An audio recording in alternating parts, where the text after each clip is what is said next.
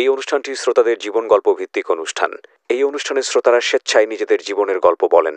শ্রোতারা যা এখানে বলেন তা সরজমিনে ইনভেস্টিগেটেড নয়, সুতরাং সেদিক থেকে বিশ্বাস অবিশ্বাস একান্তই আপনার নিজের। সম্পূর্ণ বিনোদনমূলক এই অনুষ্ঠানটি আমাদের ব্যক্তিজীবনে কখনো কখনো শিক্ষণীয় ভূমিকা রাখে। এই অনুষ্ঠানে যারা আসেন স্বেচ্ছায় অংশগ্রহণ করেন। এই অনুষ্ঠানে কনফেস করবার পরে কিংবা জীবন গল্প বলবার পরে তার ব্যক্তি ও সামাজিক জীবনে কোনো বিরূপ প্রভাব পড়লে সেটার জন্য রেডিও কর্তৃপক্ষ দায়ী নয়। জীবন গল্প, জীবন গল্প, জীবন নাটকের চেয়েও নাটকীয়। আসসালামু আলাইকুম প্রিয় দর্শক এবং শ্রোতা। দর্শক বলছে আসলে ইউটিউবে আমাদের এই গল্পটা আপনারা অনেকেই দেখেন সেই অর্থে, এবং শ্রোতা তো আসলে রেডিওর তো শ্রোতাই হয়। তো সপ্তাহান্তে আমি আরজে কিবরিয়া আপনাদের সবাইকে আমন্ত্রণ জানাচ্ছি জীবন গল্পের আরও একটি অনুষ্ঠানে এবং আরও একটি পর্বে। আমি কথা বাড়াবো না, শুরুতেই আমার সঙ্গে যিনি আছেন তার সঙ্গে একটু পরিচিত হব। কি নাম আপনার? আমার নাম আলী হোসেন। আলী হোসেন, বয়স কত আলী হোসেন আপনার? আমার বয়স 60 কাছাকাছি হয়ে গেছে, 60-এর কাছাকাছি এরকম হয়ে গেছে। ওকে, মাথার চুল তো পাকে নাই মাশাআল্লাহ, ভালো আছে? কিছু কিছু পাকছে।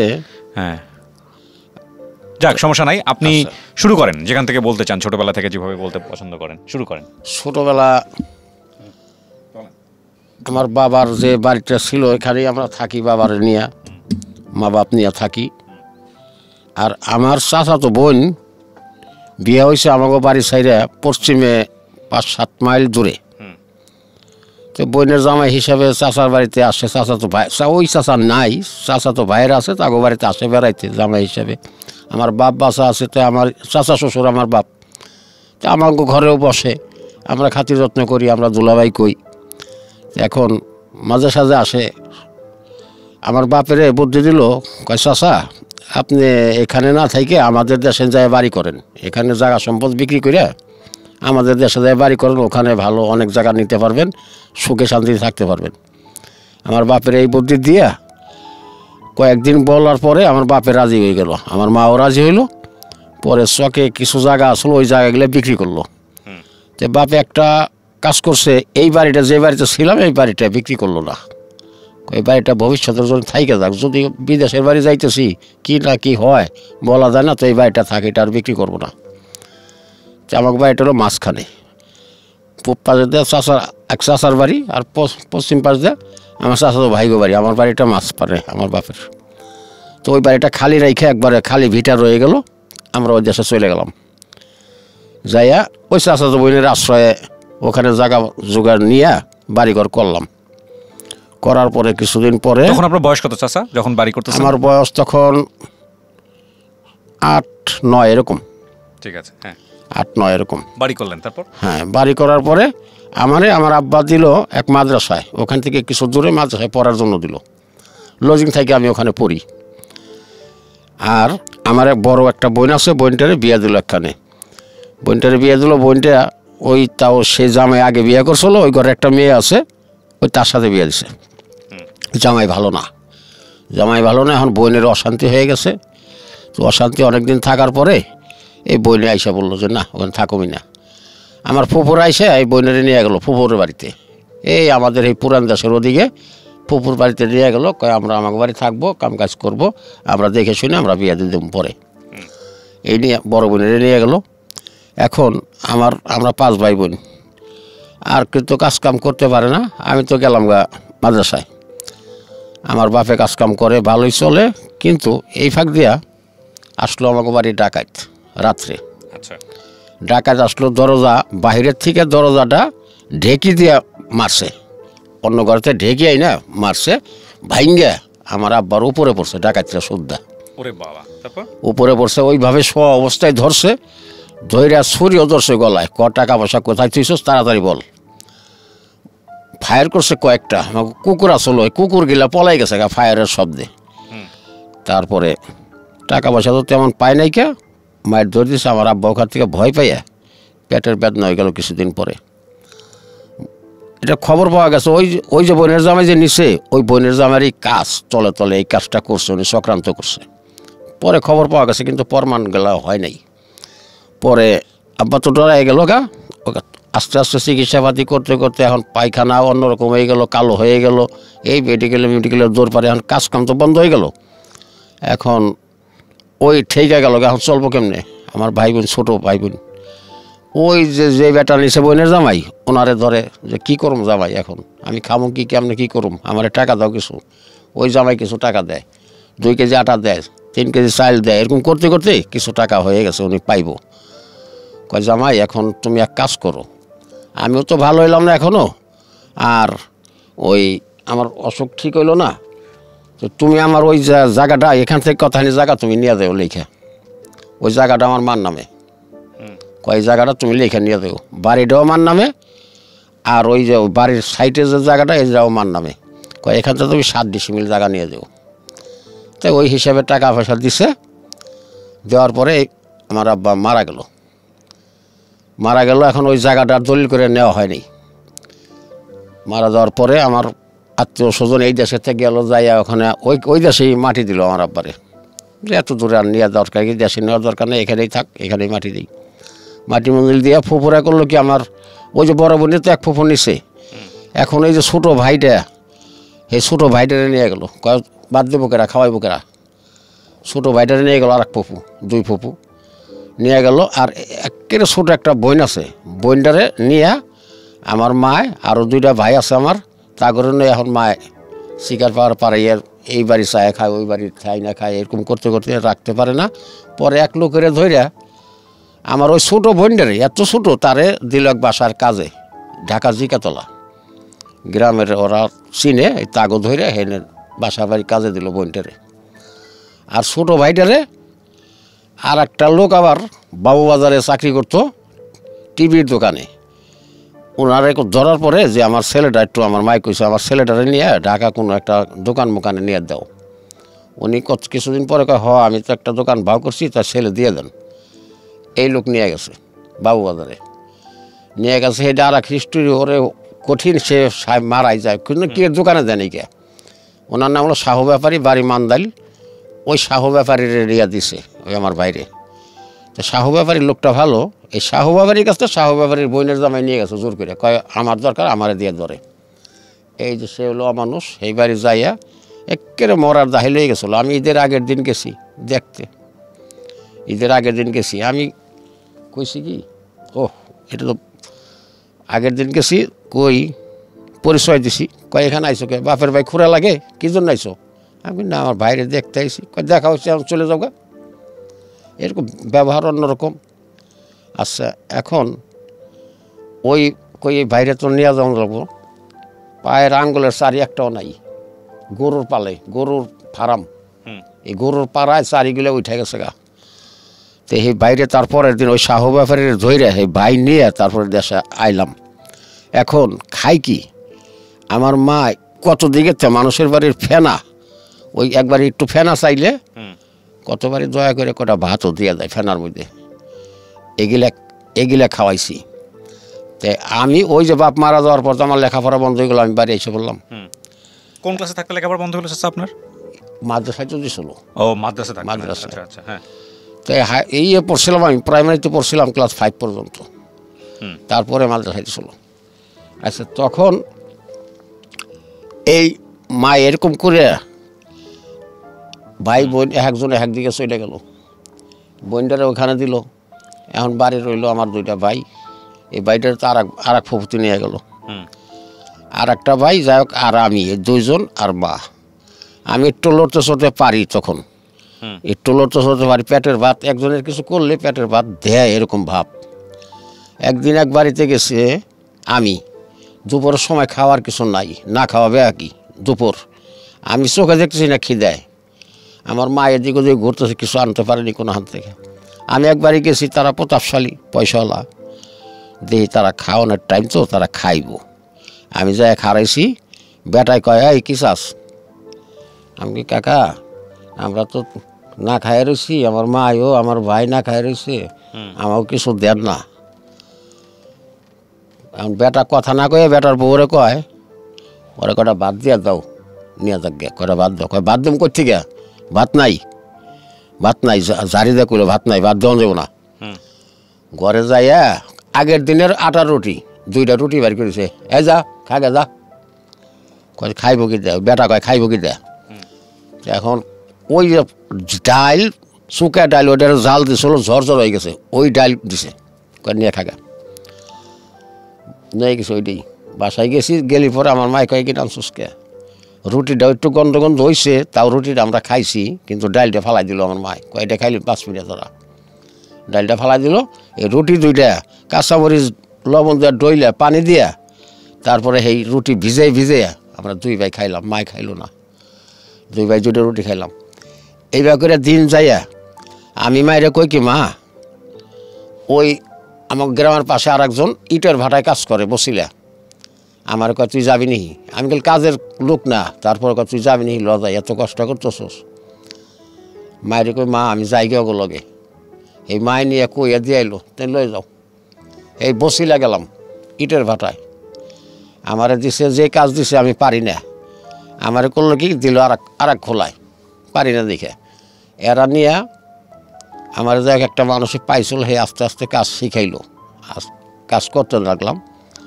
অনেক দিন কাজ করার পরে গেছি বাড়ি যায় শুনি কি আমাকে ওই জায়গাটা কি করছে আমি তো এই পর্যন্ত জানি না আমি ইটের খোলায় ছিলাম ওই বোনের জামাই মারে কইতেছে মা চাষি জায়গাটা তার দলিল করে দিলেন না লঞ্জাই জায়গাটা আমার দলিল করে দেন এখন দলিলের পয়সা রয়েছে দলিল খরচটার ভাও করছি আমি চলেন একসময় চলেন কয়তো চলো দিয়ে দেই লেখা আচ্ছা এখন ওই যে বোনের জামাই আমার চাচাতো ভাই আছে ওনার হলো সম্বন্ধে আমার চাচাতো ভাই ওই যে আমার মা হে তারে রাখছে কয় বাবা হে তো তুমি আমি কইলে জায়গা সম্বন্ধে কিছুই বুঝি না পশ্চিম দিকে রেস্ট অফিসে নিয়ে ওনার পশ্চিম দিকে খাড়া করাইছে কয় খাড়াও বাবা পশ্চিম দিকে তুমি ভুল কথা কাম করো না ভুল কাজ করো না আমি মহিলা মানুষ এমনি কিছু বুঝি না আমার যা কইবা বাবা আমি তাই কমু তুমি সাত করা জায়গা নিছাও আমার মায় করা চিনে কয় 7 করা জায়গা নিছাও এই 7 করা জায়গায় লেখে নিও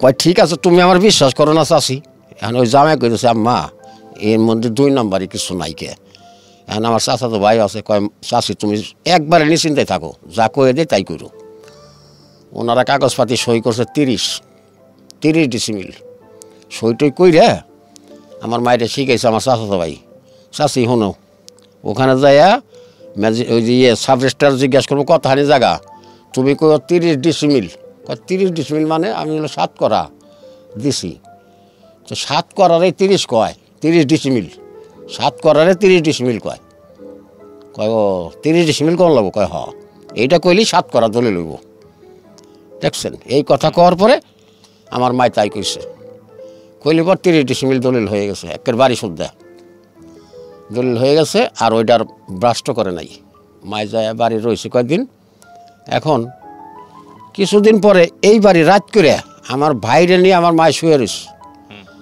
রাত করে আগুন ধরাইছে ঘরে সোনের ঘর তো আগুন ধরাই দিছে আমার মায় বাইরে নিয়ে টাইনা টুইনা বাইরেছে দুটোটা ঘরে আগুন 2টা ঘর 2টা ঘরে আগুন কাছে কিনারে কোনো পানি নাই গ্রামের মানুষ আগেছিল কিন্তু পানি ছাড়া নিবে বুকি দিয়া একবার পরিষ্কার হয়ে গেলো সাথে সাথে কিছুই নাই খেতা কাপড় কিছুই ছিল না পরে আসে ওই যে বইনের জামাই আবার আদর করে আমার বাড়ির চাষি এখন থাকেন তারপরে দেখা যাক ওনার বাড়ি রয়েছে এখন আমার মায় গ্রামে বাস আমিও আইলাম আমি তো ঢাকাই আমি আসিনি বাস খুঁজে গ্রামে এর কাছে চায় যার কাছে চায় সেই দিকে নেও কাইটে নাও ওই যে আগুন বাড়ি পুড়ে গেছে সবাই দয়া করে দেয় কয় কাইটে নাও কয় কাইটে নাও তো ওই বাসা লগে আবার ওই কয় ঘর তুলবো কোহনে হেরা বাস নেয় যে তোমাকে বাড়িতে ঘর তুলবো কোহনে কয় কে ওনাকে বাড়ি ঘর তুলবো কয় ওনার বাড়ি তো বেশি চালাইছে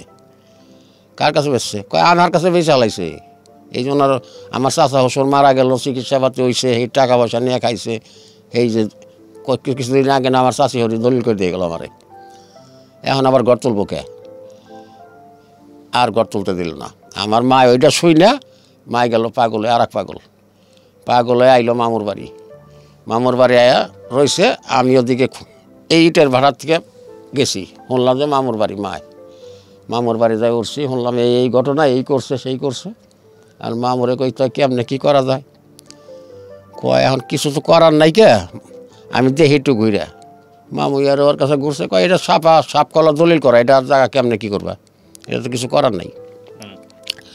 মামু আমারে বুদ্ধি দিল, মায়েরে বুদ্ধি দিল, দিয়ে কয় কি তুই এই জায়গা, আমার মায়েরে কয় আফা এই জায়গা আমার নামে ব্যাকডরি করে লিখে দিই, আগের ডেট দিয়া দলিল আর একটা কর।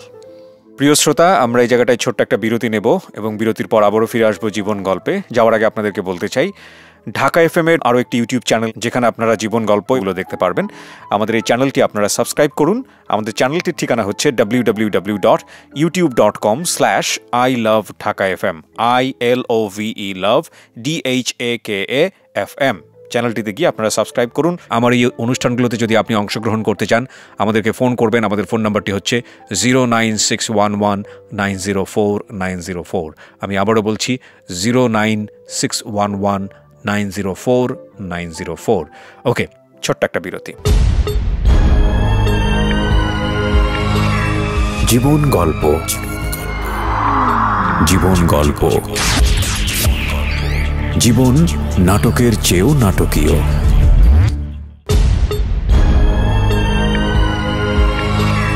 জীবন গল্প, জীবন গল্প।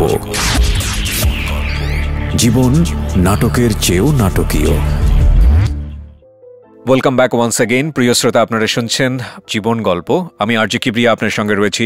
আমার এই অনুষ্ঠানগুলোতে যদি আপনি অংশগ্রহণ করতে চান, আমাদেরকে ফোন করবেন। আমাদের ফোন নাম্বারটি হচ্ছে 09611904904।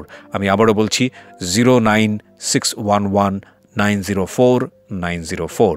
ওকে, আমরা যেখানটায় ছিলাম তারপর ওই দলিল আর একটা করলো ব্যাকডরি করার পরে এখন আমার মামু যায় চেয়ারম্যানের অফিসে কেস করলো ওই দলিল দিয়া, যে জায়গা হলো আমার বই না আমার নামে আগে লেখা দিছে, সেই জায়গা উনি কেন চুরি করে লিখে নেয়।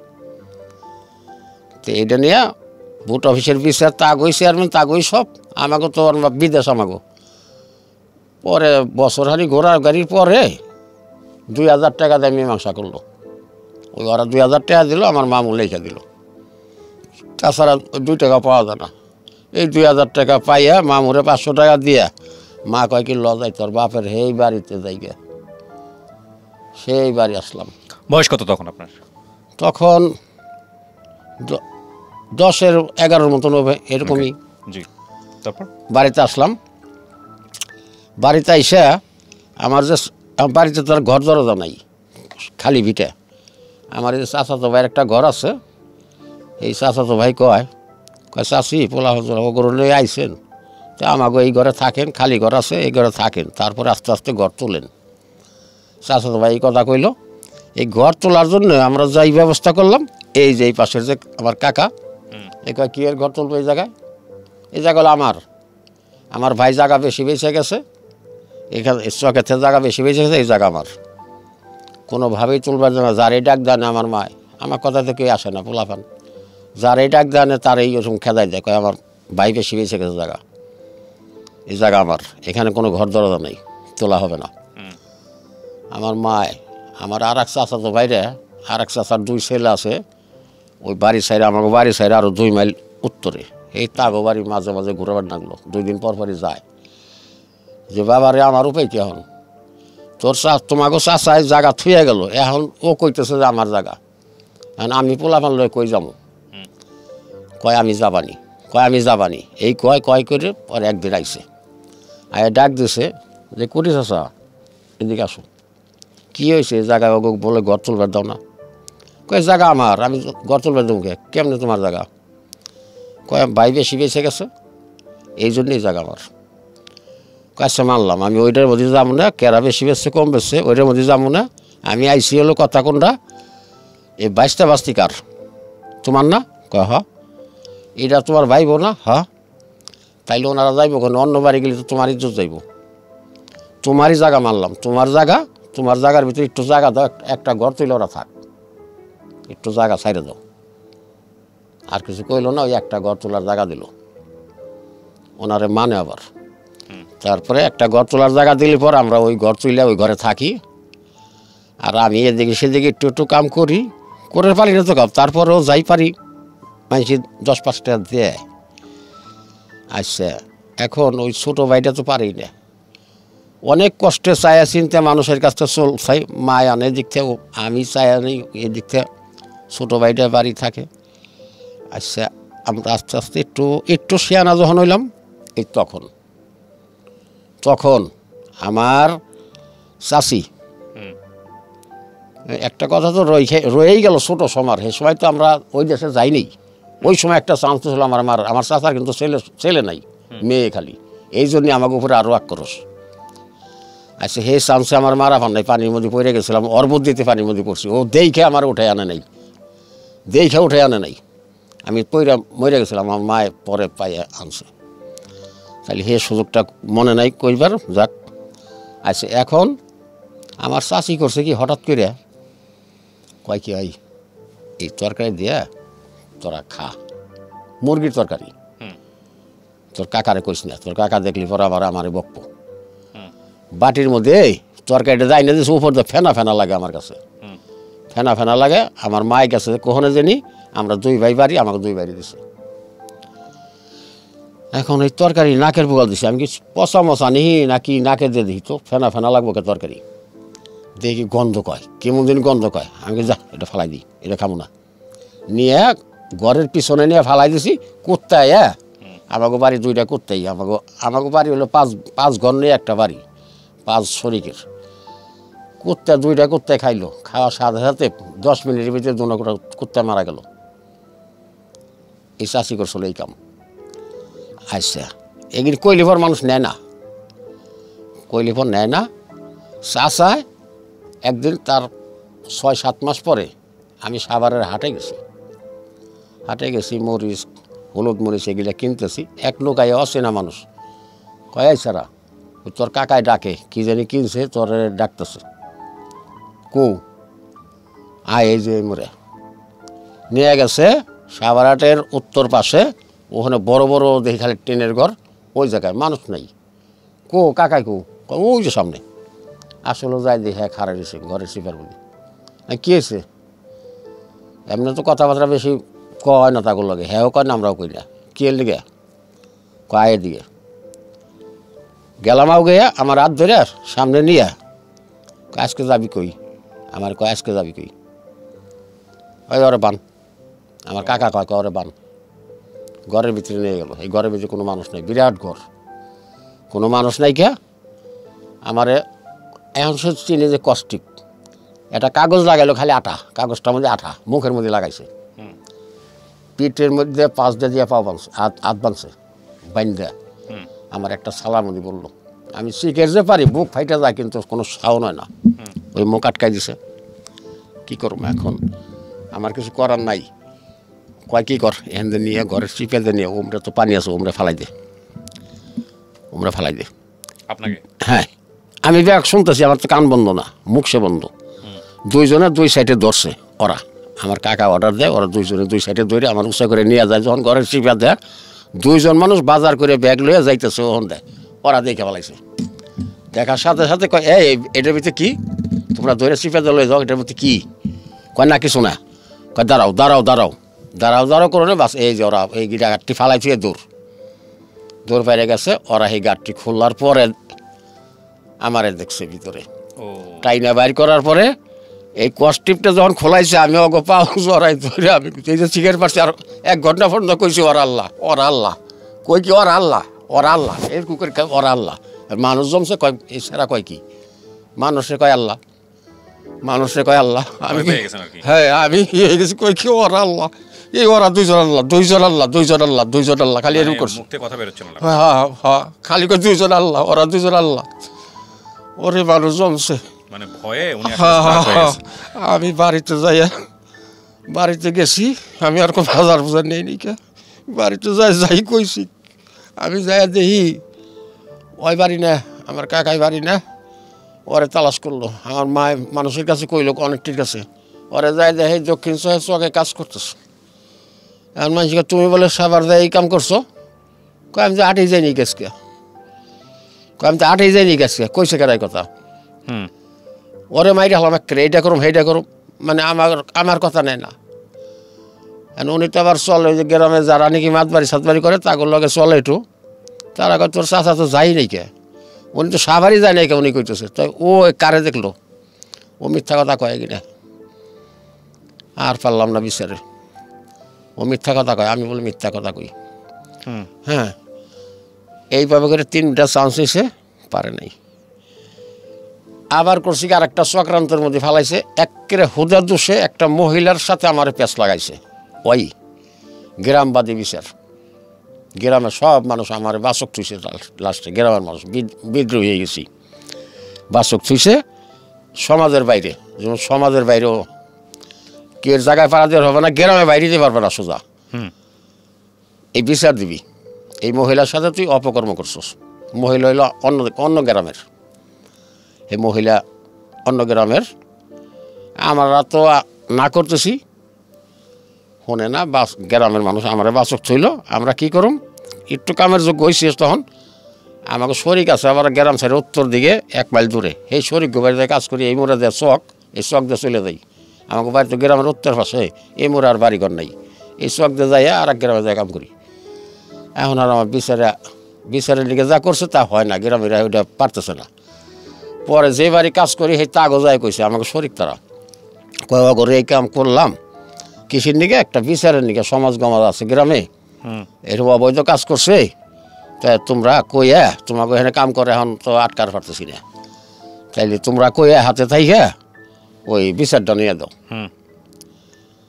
আমার ভাই ওখানে ভাইয়ের আছে, স্বাস্থ্য ভাইয়েরা, ওরা কয় দে বিচারের দিন দিয়ে দেখি কেমন বিচার করে, সেটা দেখি।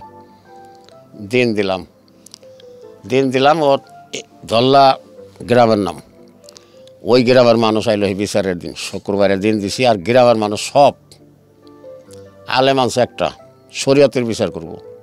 আচ্ছা, আলেম আনছে আমার শরীয়তে বিচার করবো, ডোরা মারবো, অনেক পয়েন্ট করছে। আর ধল্লার মানুষ গেছে আমার পক্ষে, ওরাও গেছে শক্ত মানুষ অনেক। যাওয়ার পরে এখন কয় আচ্ছা আলেম কইতেছে বাদীকে, গ্রামের মানুষ তো আপনারা বিচার চাইছেন, আসলে ঘটনা কার সাথে, সেই বাদী আনেন, আর সাক্ষী লাগবে, শরীয়তি বিচার তো সাক্ষী লাগবে। এখন কয় হ্যাঁ সাক্ষী আছে। সাক্ষী হইল এক বাড়ির মহিলা। আচ্ছা, সেই মহিলার আনছে। মহিলা কয় আমি তো খারাপ কোনো কাজ দেখি নেই কে, ওর সাথে কথা কইছে, আমাকে দুয়ারের মধ্যে খাড়াই এইটুকুই দেখছি দিনে, তাছাড়া আর কিছু দেখিনি। কয় এটা সরাও, এটারও সরাও। এখন বাদীর খবর নাই, বাদী পলাইছে, বাদী আর আনা পান নাই কে। কয় তাইলে ওর লগে কী বিচার চাইতেছেন আপনারা, ওরে যে আপনারা বাচক রাখলেন এই যে 1 মাস ভরা, কি কারণে? এখন গ্রামের মানুষ এখন ঠেকা স্বীকার করে মাতবরের কাছে, আর অন্য ধল্লার মানুষ গেছে এগোর কাছে ঠেকা স্বীকার করে, ওই যে বাদী পলাই গেছে গা। তারপরে আমারে দেখলো যে না আমি সলিড। এখান থেকে এই সবার ভিতরে একটা মানুষ আসলো, আমার গ্রাম সাইডে অল্প একটু ফাঁকে, সেই লোকটা আইছিল, সেই লোকটা আমারে চয়েস করছে, আমার সাথে বিয়ে দিব। আচ্ছা, চয়েস করে উনি কিছুদিন পরে অন্য মানুষ পাঠাইছে মেয়ে দিব। তো এই কথায় ওই ওনার মেয়ে আবার বিয়ে করে হলাইলাম। আমার মা দেখলো যায়, দেখে কয় না মেয়ে ভালো, দেখাইছি আমি এইটাই আনো, বিয়ে করাইলো আমারে। আচ্ছা, এখন বিয়ে করাইল যে, বিয়ে করানোর পরে সেই বউ নিয়া আমার শ্বশুর আমার 1500 টাকা দিল, নগদ ক্যাশ দেয় নাকি, কয় 1500 টাকা দিব আমি জামাই রে, আমি যে ক্ষেত রাখছি একটা 3000 টাকা দিয়ে, এই ক্ষেতের অর্ধেকখানি আমার জামাই খাইব 1500 টাকার বাবদে।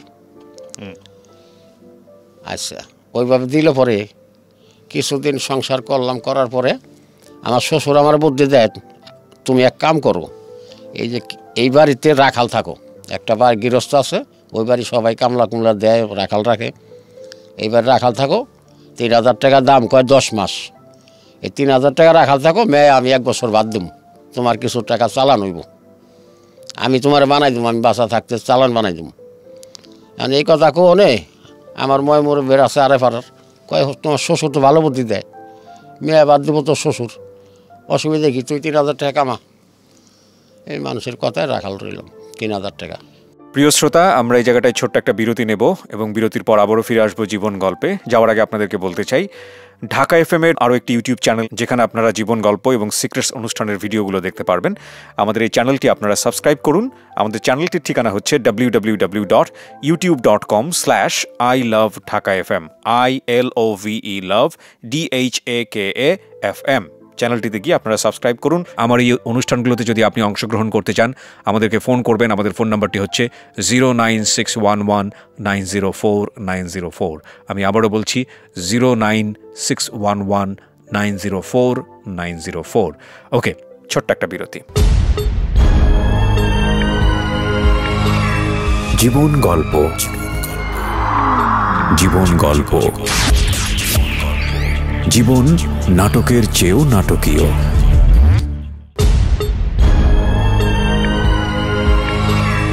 জীবন গল্প,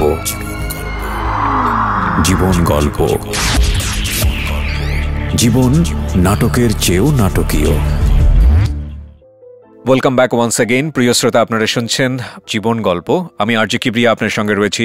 আমার এই অনুষ্ঠানগুলোতে যদি আপনি অংশগ্রহণ করতে চান, আমাদেরকে ফোন করবেন। আমাদের ফোন নাম্বারটি হচ্ছে 09611904904। আমি আবারও বলছি 09611904904। ওকে, আমরা যেখানটায় ছিলাম তারপর 3000 টাকা রাখাল থাকার পরে আমার শ্বশুর 1500 টাকা নিয়ে গেল। ওই ক্ষেতের বাবদে 1500 আপনি পাবেন, আর 1500 আপনার এখান থেকে নিলাম, তাহলে ক্ষেত আনামটা আপনি খাবেন। 3000 টাকা আমার ক্ষেতটা রাখা, 3000 টাকা আপনি দিলেন জীবন, ওই আনাম ক্ষেত আপনার, ঠিক আছে। আর 1500, এই 1500 টাকা আমি আপনার বাড়াই দিতেছি, আপনি খাটনি থাকেন। তো রাখাল মাল খাইতে আইসি না, আহনের পরে এখন আমার বউ নিয়ে আমি বাড়ি নিমু। তারপরে কইতে আমার যে 1500 টাকা আপনি বাড়াইলেন, কত বাড়াইছেন এক বছরে, কত কেমনি কী হয়েছে? কয়টা কী বাড়াম? আমার মেয়ে ভাত খাওয়াইছি না, খোরাকি দেন। আমার কয় খোরাকি চাই। তখন আমি কি আপনারা কইলেন আমি ভাত খাওয়াবো, এখন আবার খোরাকি চান, এটা কেমন হইল? ঠিক আছে, ওইটা বাচ্চা দিয়ে আমি এক কাজ করেন, আপনার খেত আপনি খান, আমার 3000 টাকা, তো 3000 টাকা আমার দিয়ে দেন। এই টাকা দিয়ে না, এটা নিয়ে অনেক কিছু হয়েছে, এটা নিয়ে শালি বিচার হয়েছে। পরে অনেক দিন পরে কয় টাকাই দিম না, টাকাও দিম না, মেয়াও দিম না। মেয়া নিয়ে আটকাইছে, আর মেয়া তো তাকে কথা কয় না। মেয়ে কয় পরের টাকা দিয়ে দে ভালো মানুষের মতন, আমার বিয়া দিও, আরেকখানে দেও দিও, কিন্তু টাকা দিয়ে দাও, টাকা তো বেটা পাইব, টাকা দিয়ে দাও। এখন এইটা নিয়ে মেয়ারে বারবার যায়, দাও নয় কাটবার। মেয়ে কেটে হলাম। একদিন দাবার দিছে, এই দাবার খাইয়া ওর চাচার বাড়ি আর এক বাড়ি, এই বাড়ি বড় বাড়ি, এই বাড়ি যায় ঘরের মধ্যে পলাইছে। এই বাড়ি আবার আমার শ্বশুর যাইব না, এটা মাতবার বাড়ি, তো এই বাড়ি যাইব না। এই বাড়ি যায় পলাইছে, পলাইয়া আমার একটা খবর পাঠাইছে যে তুমি আমার তাড়াতাড়ি নিয়ে যাও। এবার চক দেয় রাত্রেও সময় আমার নিয়ে যাও। আমি আমরা চক দেয় ঘুরে যাইয়া, আমার বউ নই, আমি চক দিয়ে বাড়ি গেছি। ও আর ওই বাপের নাম নইল না, আর ওই বাড়ি আর গেল না কোনো সময়। আমার একটা সন্তান হয়ে গেল গা, তারপরও এই সন্তানও দেখতে দেবার চায় না, কয় না আমার বাপ মা নাই, শেষ। এই টাকা উঠাইলাম আমি পয়েন্ট করে, আমার গ্রামের এক মাতবার ধরে অনেক পয়েন্ট করে সেই টাকা উঠাইছি শ্বশুরের কাছ থেকে। এই শ্বশুরের লগে এই দ্বন্দ্ব করে রইলাম। তারপরে আমার এই বউয়ের হইল জ্বর হইল, আমার তো ক্যাশ পাতি নাই, আমার হইলো হাত পা চালান। জ্বর হইলে সেই জ্বর রইল 4 মাস। 4 মাস কোনো জ্ঞান নাই কে, আমি কি করুম, কাজই করুম না এরা চালামু। 4 মাস পরে যাক একটু ভালো হইলো, ঠিক হইলো, আমি কাজে গেলাম। এই আবার 1 বছর পরে হইলো ব্রেন শট। হ্যাঁ, ওই বউরই ব্রেন শট হইলো, একটা বাচ্চা হয়েছে, এই বাচ্চা কুল হইলো এই ব্রেন শট। পায়খানা করে বাচ্চা, এই কুশের বইতেই থাকে সারাদিনই, পায়খানা শুদ্ধ, মানে বুঝতে পারে না আর কি, না কিছুই বুঝতে পারে না, কোনো জ্ঞান, হিতাহিত কোনো জ্ঞান নাই। বুঝতে পেরেছি। পায়খানাটা হাতের মধ্যে নয় লারে সারে, ও নিজে গোসল করে না, টাই না মাইসি নিয়ে গোসল করায়, এরকম। সেই মেয়েটা 4-5 মাসের সময় সেই মেয়েটা মারা গেল। সেই পাগল ভালো হইলো, 1 বছর লাগলো ভালো হইতে, ভালো হইলো, ভালো হয়ে আবার 1 বছর গেছে।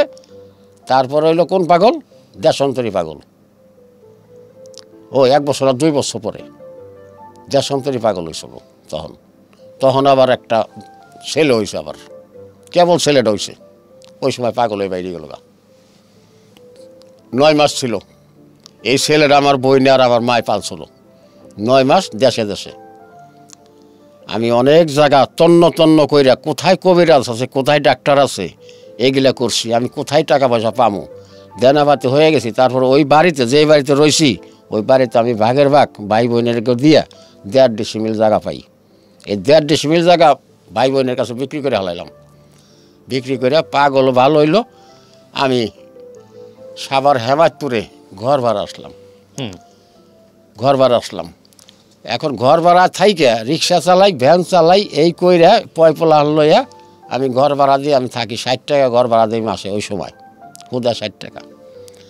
এবার থাকি, এত পরিশ্রম আমি কইরা লাস্ট মুহূর্তে আমার রোগে ধরে গেল গা। এখন ওই যে আমার বউ দাঁত ফালান লইয়া, দাঁতের মধ্যে ব্যথা আসলো। আমি কথা কিন্তু শর্টে কয়ে দিই, না শর্টই বলেন। হ্যাঁ, দাঁতের মধ্যে ব্যথা, আমার কয় দাঁত ফালাই দাও স্টানে নিয়ে। ওই যে অমুকে ফালাই আছে, ও তমুকে ফালাই আছে, 150 টাকা লাগে দাঁতটা ফালাই দাও। আমার নিছি দাঁত ফালাইবার না, সরাদি হাসপাতাল নিয়েছিলাম। ওখান থেকে দেখে কইল কি এটা ওয়াশ করতে হবে, ওয়াশ করতে 800 টাকা লাগবে। এই 800 টাকা আর বার করতে পারি না। এখন দাঁতের যন্ত্রণা, কয় দাঁত ফালাই দাও, ওয়াশ মাস লাগবে, দাঁত ফালাই দাও। পরে 150 টাকা দিয়ে দাঁতটা ফালাইলাম।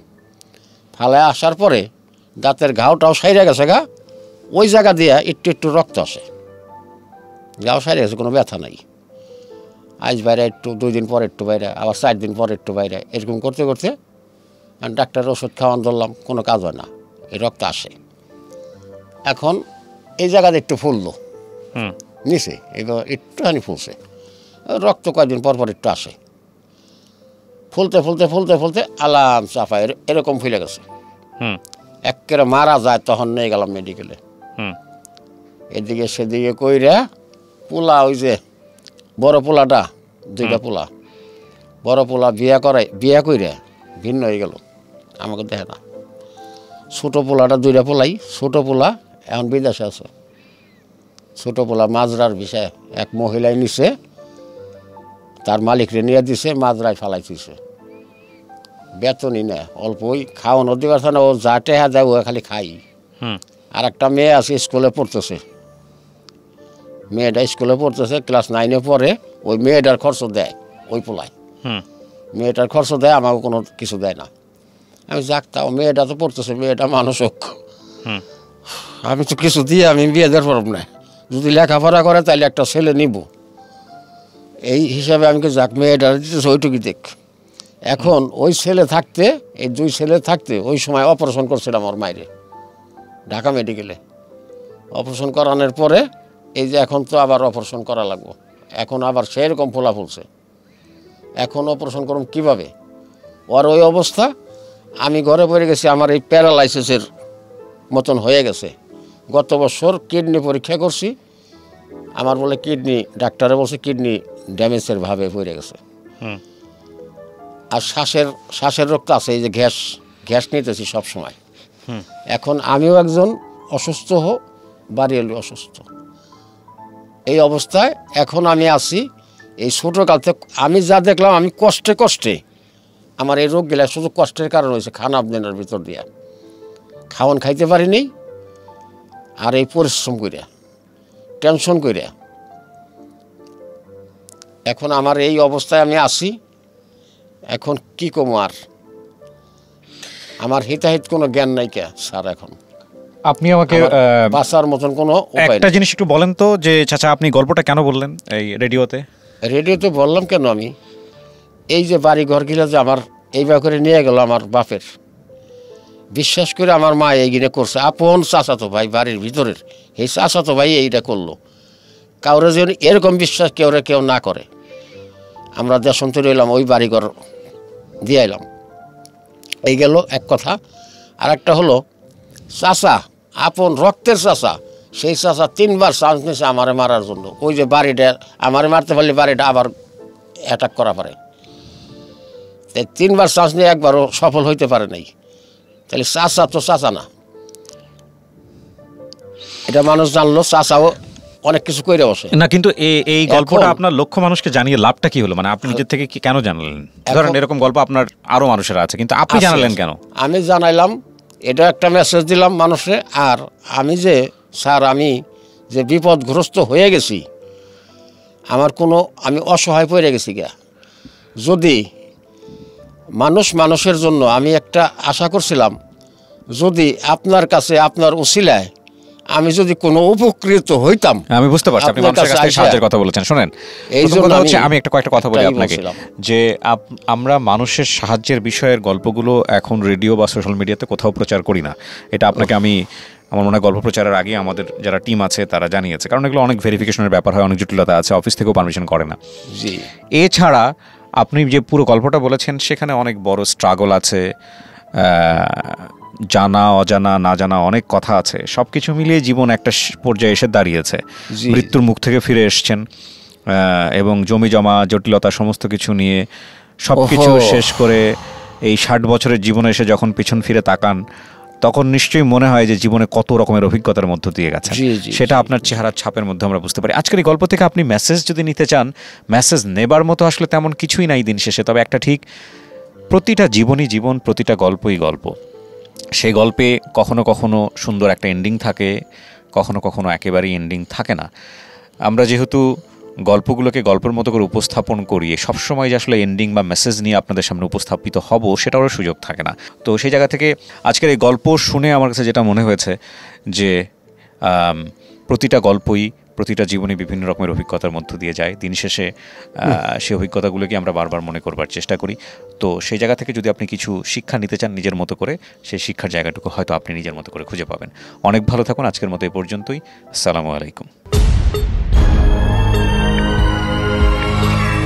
জীবন গল্প, জীবন গল্প।